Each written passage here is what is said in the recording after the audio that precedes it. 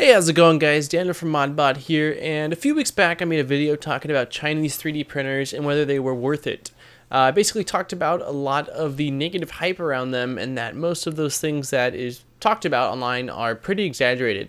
The feedback I got from you guys was pretty unbelievable, but I just wanted to say thank you to all of you who responded with their own personal experiences. Some of you typed up like full-on reports, so I was pretty overwhelmed by all the feedback I got from you guys. In that video, I did mention that the quality control on a lot of these 3D printers really was not what they should be at, and that there were some simple things that could be done to make your 3D printer safer, which would nearly eliminate all of the potential hazards that some people online seem so kind of enthusiastic to talk about. The first thing you can and should replace is the power supply. This can be really dangerous. It is cheaply made, and most kit printers come with a power supply that looks the same, but it does not necessarily mean that the internal components are the same and that they are of high quality. With this, you have a couple options. You can either replace the power supply with a similar style power supply from a reputable seller. At least this way you have a track record and can see whether the seller has had any issues in the past.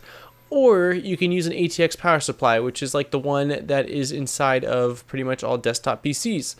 I do not recommend going smaller than 400 watts on the desktop power supply if you plan on using a heated bed, but a 500 to 550 watt is even better in my opinion.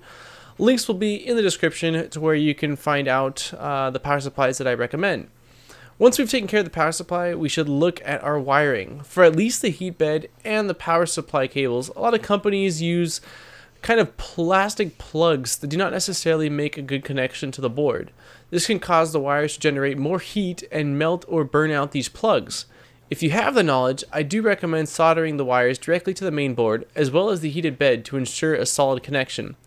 The heated bed on a 3D printer easily draws more power than anything else, and most of the cheaper boards use a MOSFET to switch the heated bed on and off. A lot of the times they are really cheap MOSFETs that cannot keep up with the demand being put on them, which can cause them to burn up or malfunction altogether. I personally experienced a few beds that would just keep climbing in temperature until they could not anymore, which is dangerous.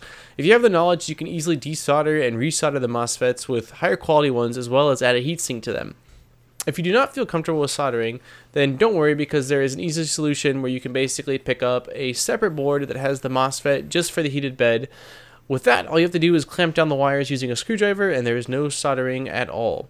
Links will also be in the description for these as well.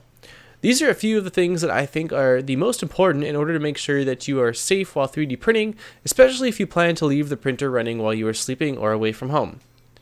If you have any other recommendations, let me know in the comments down below, guys. If you enjoyed this video, please don't forget to smack the like button and subscribe for more great videos. I've recently updated my Patreon, so if you enjoy my content and want to help support the channel, links will be in the description. Until next time, this has been Daniel from ModBot, and I am out. Peace, guys.